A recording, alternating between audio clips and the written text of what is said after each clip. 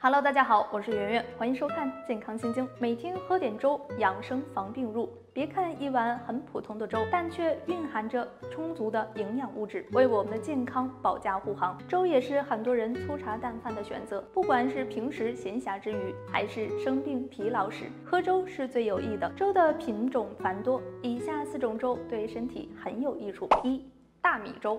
大米含有丰富的 B 族维生素，具有补中益气、健脾养胃、止渴止泻的功效，能够很好的养护人体健康。经常暴饮暴食的人可以多食用大米粥，身体疲惫、食欲不振的人也应该喝点清淡的粥，滋养脾胃。2、八宝粥。八宝粥具有健脾养胃的作用，有很好的消脂减肥、益气安神的功效，可做肥胖及神经衰弱的人食疗用，也可作为日常养生健美的食品。3、薏米粥。薏米粥有利水消肿、健脾祛湿、清热排毒的作用。薏仁以水煮软或炒熟，有利于肠胃的吸收。身体经常疲惫没力气的人可以食用薏米粥。4、小米粥。小米粥具有防止消化不良的功效，能够滋阴养血，有效调理产妇体质虚寒，帮助恢复体力。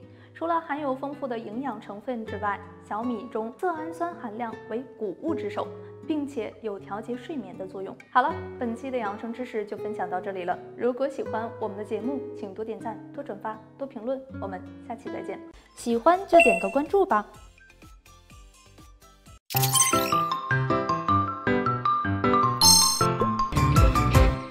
Hello， 大家好，我是圆圆，欢迎收看健康新经。南瓜在生活中很常见，是夏秋季节的瓜果蔬菜之一，富含淀粉、钙、铁、胡萝卜素、维生素 C 等，具有消炎止痛、补中益气、解毒杀虫的功效，对气虚乏力、支气管哮喘、糖尿病等病症有很好的治疗作用。食用南瓜有4点好处，你知道吗？1、消除致癌物质。南瓜富含锌，有益皮肤和指甲健康，其中胡萝卜素具有护眼、护心和抗癌功效。此外，距离南瓜皮越近的部分，营养越丰富，因此南瓜去皮越少越好。2、防治妊娠水肿和高血压。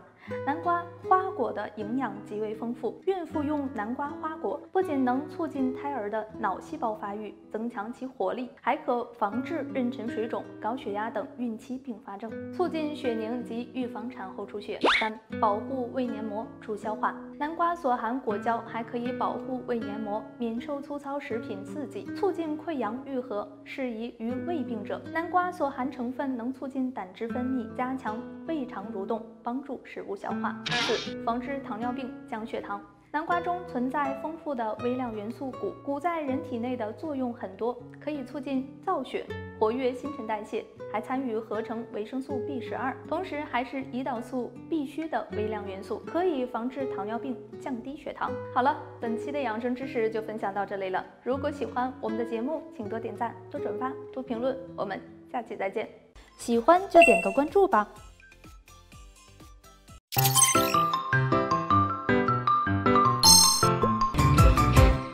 Hello， 大家好，我是圆圆，欢迎收看健康新经。脑萎缩病是指脑组织发生了萎缩，体积比正常脑组织要小。脑萎缩患者常常会出现记忆力下降、认知功能减退等异常情况。脑萎缩是多发于中老年人的脑科疾病，一旦发生很难治愈，可以通过以下4种方法来预防脑萎缩。1、预防头部外伤。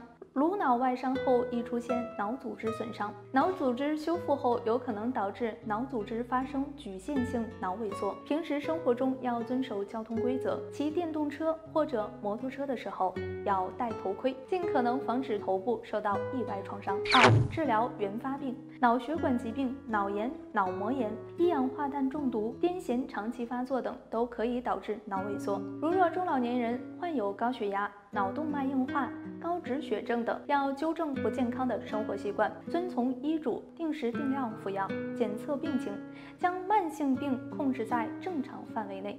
3、适度用脑。不用脑不思考，容易导致脑组织的退化。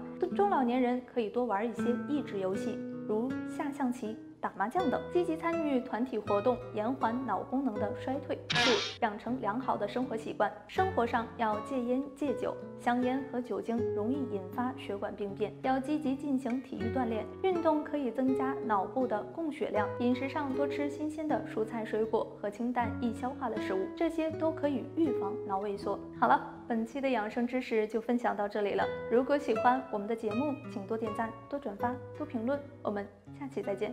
喜欢就点个关注吧。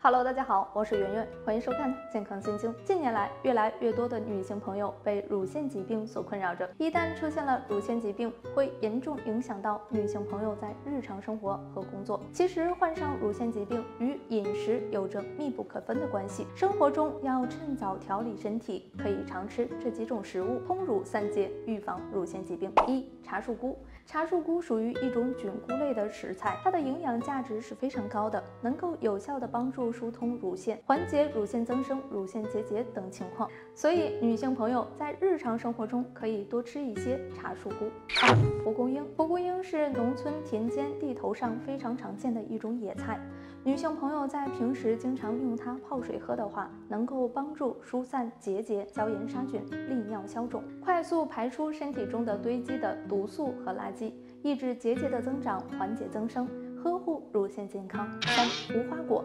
无花果被称为天然的黄体酮，它含有丰富的营养成分，能够帮助维持身体中的雌激素的分泌平衡。这样的话，就能够大大减少对乳腺的刺激，慢慢的乳腺就会变得非常的通畅，而且还能够有助于预防乳腺癌。好了，本期的养生知识就分享到这里了。如果喜欢我们的节目，请多点赞、多转发、多评论。我们下期再见。喜欢就点个关注吧。